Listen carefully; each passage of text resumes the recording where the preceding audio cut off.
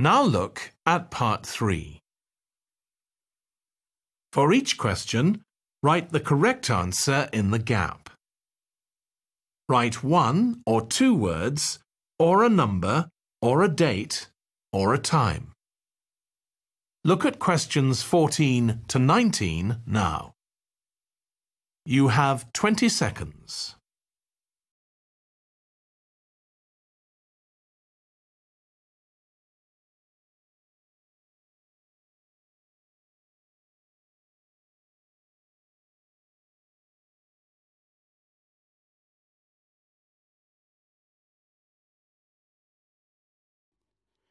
You will hear a student called Steve talking about working in a forest in New Zealand.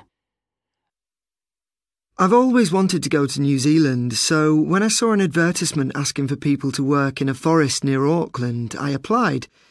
I was accepted and flew out to New Zealand in January. At the airport, I met other people going to work in the forest, and a bus came to collect us and take us there. Eventually, there's going to be a really big tourist centre where we were. I thought I'd be staying in a wooden hut, but in fact I was in a tent, which I shared with 4 other boys, 2 American and 2 Japanese. It was summer, so I was a bit disappointed that the weather was rather wet and windy. But at least you could have hot showers in the evening.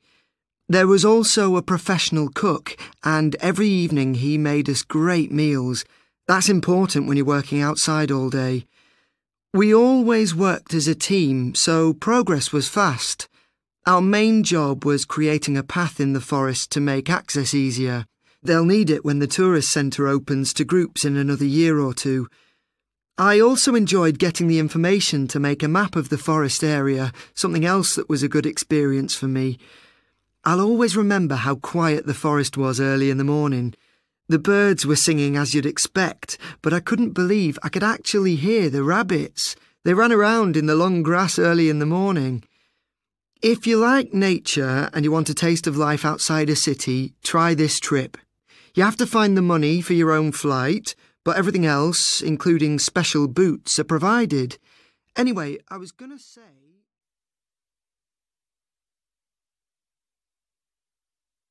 Now listen again. I've always wanted to go to New Zealand, so when I saw an advertisement asking for people to work in a forest near Auckland, I applied.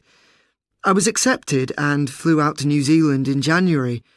At the airport, I met other people going to work in the forest, and a bus came to collect us and take us there.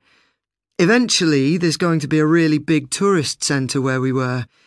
I thought I'd be staying in a wooden hut, but in fact I was in a tent, which I shared with 4 other boys, 2 American and 2 Japanese.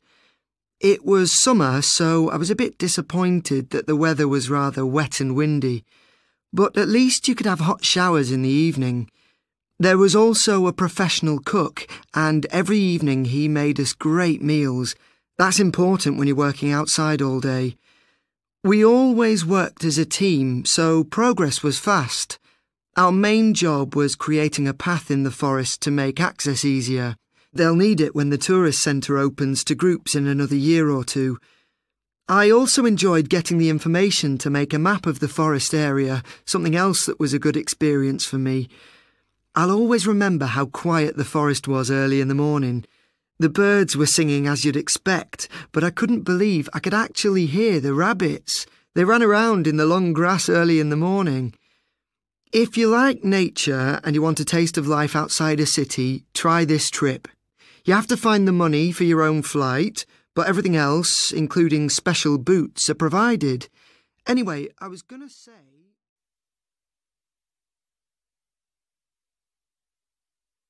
That is the end of part 3.